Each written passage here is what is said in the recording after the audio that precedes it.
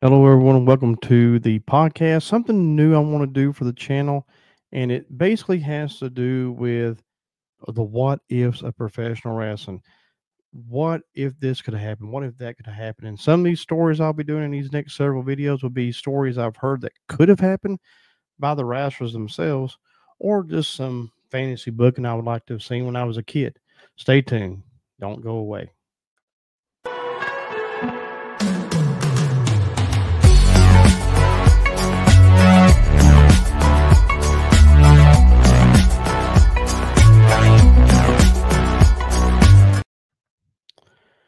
And welcome back to the podcast. I'm Troy. And by the way, if you're new to the channel, please consider subscribing, hitting that like button. I do appreciate it.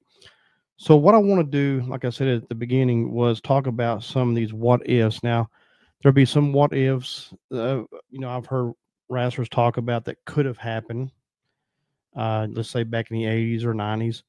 And then there were some that's just kind of fantasy booking. Like if I could have booked when I was a kid, I would like to have seen these matches. So, that's the kind of type I want to do. Tonight, we're going to talk about Greg Valentine. Now, he has mentioned more than once that he almost became a fourth horseman. And this would have been around the time when Barry Windham was a horseman. He said that they were going to turn Windham face and bring him in to fill Barry Windham's spot. So that would have looked a whole lot differently. And so we're going to take a look at that and what 88 could look like differently if Greg Valentine was a horseman. Now, assuming that Greg Valentine would have came in to fill the spot of Barry Windham in '88, it would have had to been definitely '80 because when the Horsemen had Barry Windham in their fold. Now, what time frame? I don't know. Would it have been not long after he became a Horseman? Would have been later that year? And you got to remember, Tully and Arn left for the WWF around September, I think it was. So I don't know when the time frame was for him to have been a Horseman. But maybe it was a reason because he did have he did sit down and talk to J.J. Dillon, Dusty Rhodes, and Jim Crockett about it. So maybe they felt like that turn for Wyndham being a heel wasn't the best idea, possibly. I don't know. I don't know the whole details behind it, but what I do know is that is the time frame. But let's take a look at what would have happened if Greg Valentine would have come in and became a horseman like early on, even before Barry Windham's heel turn. Okay, so assuming Valentine would have come in right before Barry's heel turn, you got to remember Lex Luger got kicked out or left, however you want to look at it, in late '87, and then he and Barry Windham started teaming up, became the Twin Towers, and had a big feud with Tully and Arn for the World Tag Title. So if Greg Valentine would have come in, let's say around that time, then there would have never been a need for Barry Windham to have been a four horseman. They could have kept him as a face.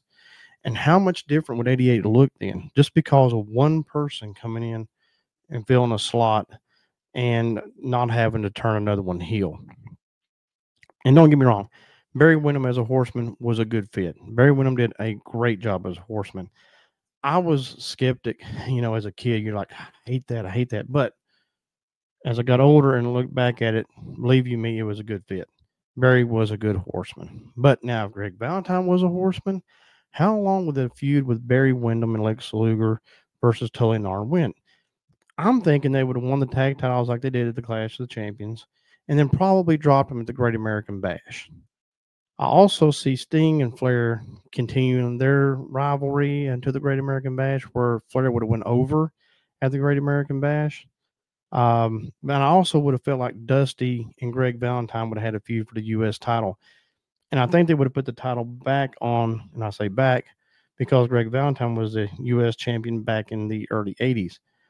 I think they would have put the title on Greg Valentine. I really believe that the Horsemen could have had all those titles just like they did with Barry Windham. So how would that would have looked in the Great American Bash? Well, I believe Tully and Arn would have won the World Tag titles back. I believe Greg Valentine would have had defeated Dusty Rhodes at the Great American Bash to become the U.S. champion, and I believe that Ric Flair would have found some way to defeat his Sting and kept the world title at the Great American Bash. Then that would have set up a whole different storyline going into Starrcade. Starrcade, I think, could have possibly been, let's say, Lex Luger and Greg Valentine for the U.S. title. Barry Windham and Ric Flair for the world title. And probably, even though it was a good move to move the Midnight Express as faces against Tully and Arn, I don't know that they would have done that or not. But if let's say they didn't, it had to have been the Road Warriors challenging for the tag titles the second year in a row because they had that championship shot in '87. I think they would have quote unquote finished the story in '88. I think Starcade could have been, like Sluger become the U.S. champion and having a heck of a feud with Greg Valentine. I think Valentine could have really elevated Lex Luger to a different level, and just keeping him at the U.S. title picture. I think it'd have been time for Barry Windham to become the world champion at that point a time because back in '87 he had a huge feud with Ric Flair that was just absolutely it was over. It was over big time. And I believe this is one of those finish the story situations for Barry Windham. So that would have led into what other matches could have happened in '80. So I'm also thinking that in '88, the Midnight Express could have turned face anyway. And I think the original Midnight Express would have been coming in. So that had been a good rivalry like it was anyway. So even though the Midnight Express wouldn't have the world tag titles, they may have put the US tag titles back on them or just let them keep it and then lose it to the original Midnight Express and then get it back, in '89 sometime. But even though Dennis Condor didn't stay long, and that was kind of a bummer too. But I think when you got past the Greg Valentine Dusty Rhodes feud for the U.S. title, it'd have been a good idea to probably put Dusty against Kevin Sullivan. I really believe those two could have draw money just simply because they hated each other real badly or horribly, or it'd have been a nasty feud. Anyway, so Dusty Rhodes and Kevin Sullivan would have been a nasty feud for sure.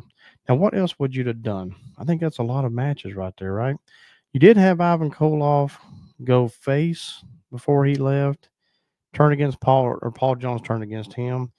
I think you could have probably had Nikita there like it was, and then had him against the Russian Assassins, which would probably been a pretty decent little feud. You could have finished up at Starcade and been over with. Ricky Morton was there without Robert Gibson. Trying to think, you know, Al Perez, Ron Garvin's heel turn. Ron Garvin probably wouldn't have turned heel. He may have been going against Al Perez. I think the main big storylines out of all that would have been the Horsemen versus Lex Luger, Barry Windham, um, and the Road Warriors. I'm trying to figure Sting. You probably would have went on ahead and put him against Mike Rotunda even before '89 and let that happen between those two, and then found something else for Rick Steiner to do.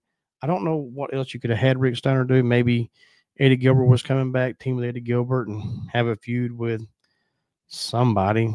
I don't know who. The Fantastics were there. You might have had Steiner and Eddie Gilbert as a heel against the Fantastics. That could have been okay as well. But the main, like I said, the main ingredients to this whole thing would have been the Horsemen versus Lex Luger and Barry Windham with whoever they might have had with them.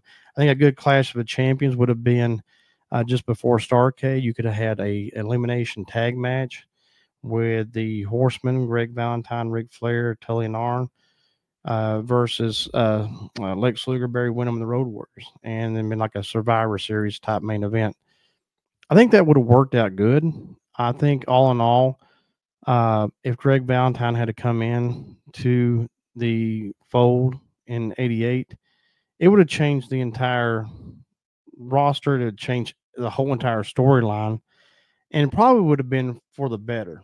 I really believe it could have been much better than having a Tower of Doom match at the Great American Bash. And I mean, honestly, that match sucked, really.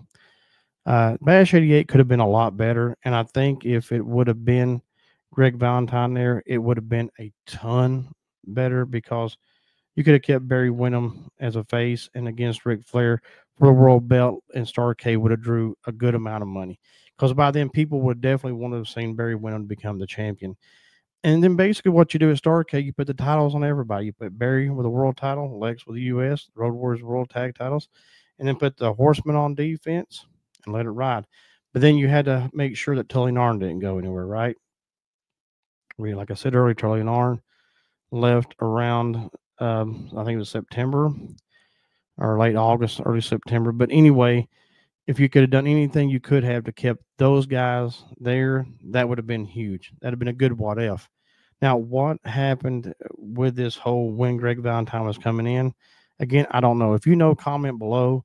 If you know what the time frame was, it could have been after Tully and Arn left. Maybe then they want to change Barry back to a good guy and maybe feud with Flair at that point. I don't know.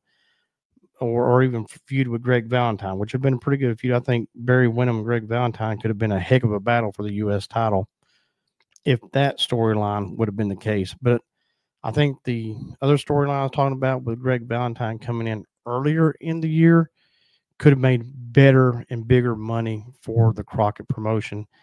And the Great American Bash would have been a better all around sellout because you'd have had Sting and Ric Flair, and people would have thought Sting was going to beat Flair. Flair could have beat him, get the belt by disqualification or anything like that.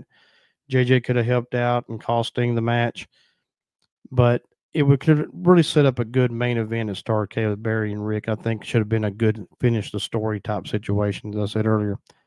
But anyway, guys, I don't know. Comment below, let me know what you think.